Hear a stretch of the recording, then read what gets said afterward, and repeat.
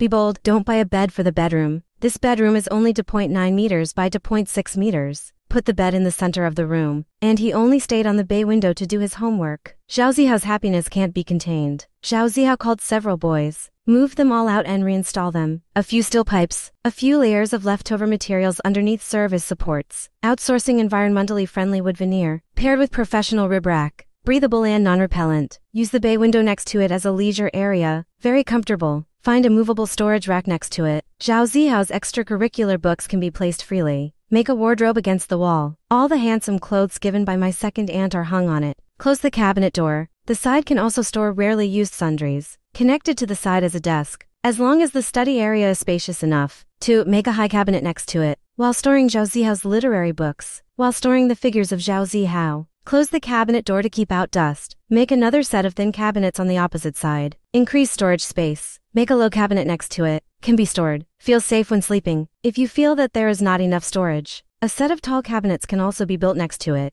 The key is that the space at the door is very spacious. Switch socket for bedside installation. Don't worry if you wet the bed in the middle of the night. Remember to put soft bags against the wall. It's comfortable to sleep. Can store Zihao's smelly socks. Good up and down. The bedroom is designed like this. There is also a lot of storage space. Make the most of every inch of space.